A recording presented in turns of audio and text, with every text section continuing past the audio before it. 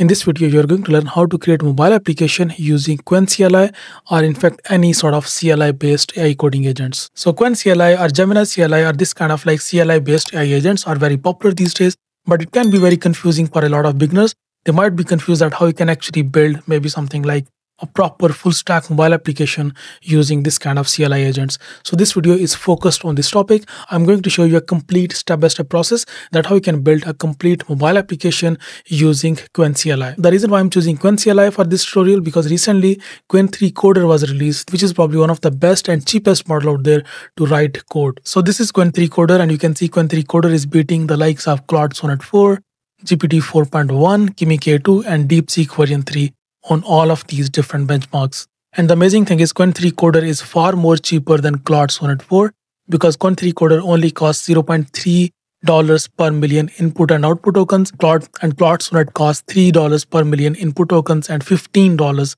per million output tokens. So that's why we're using Qwen CLI for this tutorial, and this will be an absolutely beginner friendly tutorial. So if you have never developed a mobile app or you have never used Qwen, so I'm going to give you a very detailed beginner friendly step-by-step guideline to develop mobile application. So before you start, please subscribe to this YouTube channel and click on that like button as well. And if you're not following me on X, please just go ahead and follow me on X.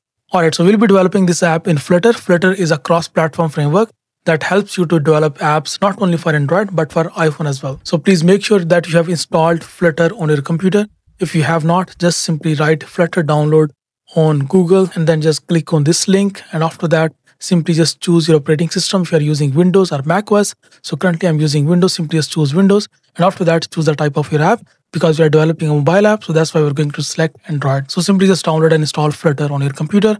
Once it is done, after that the next step is now creating an empty Flutter project on your computer. So to create a Flutter project, I have just created this empty folder inside my computer. You can just like create any folder anywhere on your computer. Next thing that you need to do, you need to simply just open this folder inside a terminal. So you can just like right click and then click on open terminal, and after that what you can do, you can just run this command which is flutter create, just give it a name flutter underscore test underscore app. So just write this command flutter create, and after that just give your app a name, press enter, and now it will create an empty Flutter project. In here you can see inside this folder it has just created this empty Flutter project.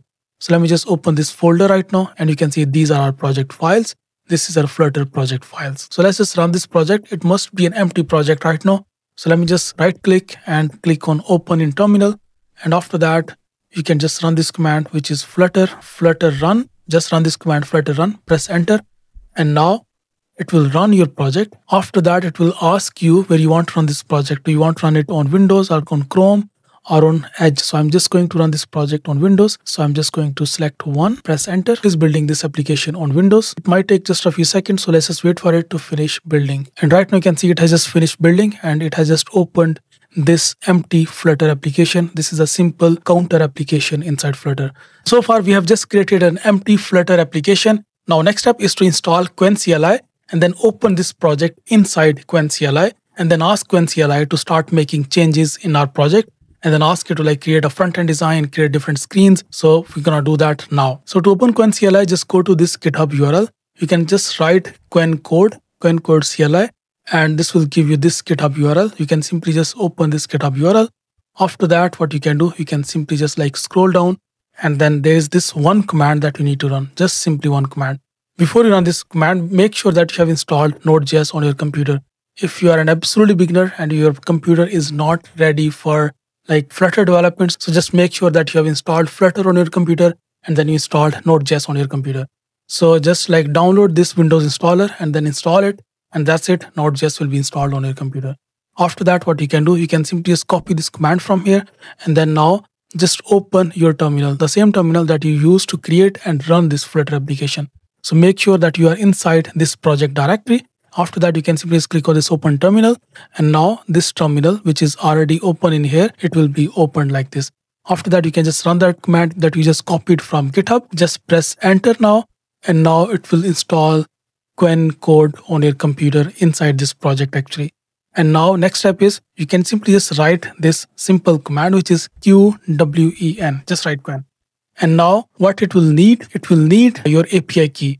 So to provide it an API key, now we need to go to open router, get an API key from there and then provide that API key in here. So this is Open Router. This is a platform where you can access all of these different large language models. And in here you can see Qwen 3 Coder free and Qwen 3 Coder. You can either use the free version or you can just like use this Qwen 3 Coder. I recommend using this version, not the free version, because in the free version you might face rate limiting and it might not finish the complete task that you will assign it. So that's why I highly recommend you using this, because this is like dirt cheap. And in fact, we can just develop like a whole application within like less than $1. So you can just like go with this Qwen 3 Coder. So once you have decided that you're going with this Qwen 3 Coder paid version, after that, what you need to do, you need to create an API key. You can simply just go to this top right and then simply just go to this keys section. And from here, you can simply just click on this create key and then just give this key a name. Then press on create and then it will create a key for you. I have already created this key. I simply just copy this key from here and now I'll go back to my terminal. After that, what I'll do, I'll simply just press enter. So now it wants me to copy and paste that API key in here. So I'll just paste that API key in here. And now next thing that it needs is this base URL. So to get this base URL, I have to go back to Open Router and then open my Qwen 3 Coder page. So then just go to this API section. From this API section, just go to this base URLs code in here. So this is the base URL. Just copy this URL without these quotation marks. Just copy this base URL, paste that base URL in here, press enter, and now it needs this model ID. To provide this model ID, simply just inside this API section again, just go to this model ID and then copy this model ID from here, paste that model ID in here, press enter, and now everything is ready. Your API key has been set and your Qwen coder is fully ready. So let's just give it a task now. Let me just tell it that you are inside a Flutter application. I want to create, I don't know, like just give it a simple idea. Maybe, I don't know, budget management app. Please create a high quality app design with basic functionalities. That's it. And now you can just press enter. And now it will start writing code for us. Right now you can see it is saying that I'll create a high quality budget management app with basic functionalities. Let me just start understanding the project structure and then implement the app. And after that, right now it is reading these files, which is pubspec.yaml file. Then it is reading this main.dart file. And now it has just created this plan. That plan includes dashboard with budget overview, transaction tracking, then category management, budget planning. And now after that, it is asking us to allow these changings. So you can simply just click on allow once, or you can just like click on always allow. So press enter.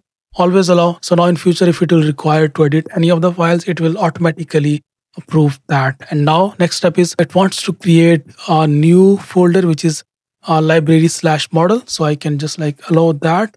Yes, always allow. And now it has got this permission to always create directories on its own. So that's amazing. Let's just wait for it to finish writing code. By the way, guys, its performance is really good.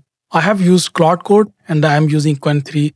And to be honest, this is as good as Claude Code. I never liked these CLI agents too much, but now I have actually like started falling in love with these kind of like CLI agents because they are just simple and they are somehow like more aware of your project. But still my all-time favorite is Augment Code. I have left Cursor for like, I think more than 3 months now, and I'm paying like $100 subscription for Augment Code. But Augment Code is so far like one of the best tools. So right now it is creating different directories and different widgets. So I'm just like looking at it and I'm just kind of like observing it and monitoring it. I'm not doing anything right now.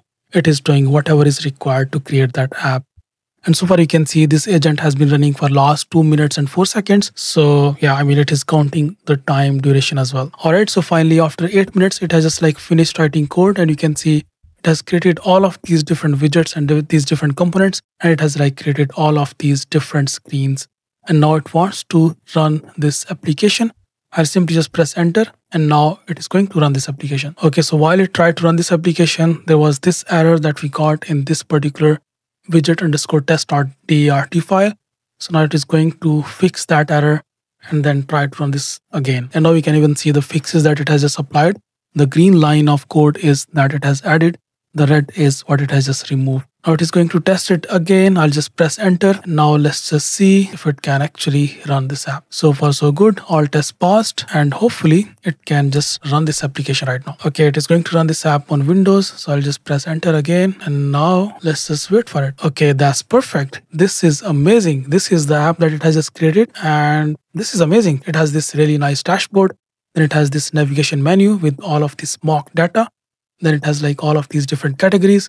and then this plus icon, there is an error when I clicked on this plus icon, so there was an error. So I can just like copy paste this and then share it with like Qwen, that okay, please fix that error. But so far, I mean, it has done a really amazing job. This front end design looks nice, and even all of these different sections look nice as well, and even these are functional as well. So any error that I have, I can just like copy this error, take a screenshot, and then even share it with Qwen. Even right now in real time, when I got this error, so it has just like noticed that error in here. So now it is going to attempt to fix it. And right now you can see it is already saying that already working on it. That's perfect. I can simply just close it right now. And now you can see lost connection to device. And now it is going to like fix those errors, and then it will run this application again. So our base for this application is ready. We have basic functionalities with all of these basic different screens. My main goal was to show you that how you can build mobile application. And now from here, you can just like build on top of it. You can like create backend. You can just like maybe connect Supabase or maybe just connect Firebase. And then you can just like build a complete authentication system for this application. I'll create more videos on this topic. I'll create like more full stack applications where I'll like create a backend system. I'll integrate maybe like something like Clerk inside this application to build an authentication system. So just keep an eye on the future videos, and just please be creative with Qwen and then create something amazing with Qwen, and just let me know in comment section what you have just created using Qwen. I see you next video. Bye bye.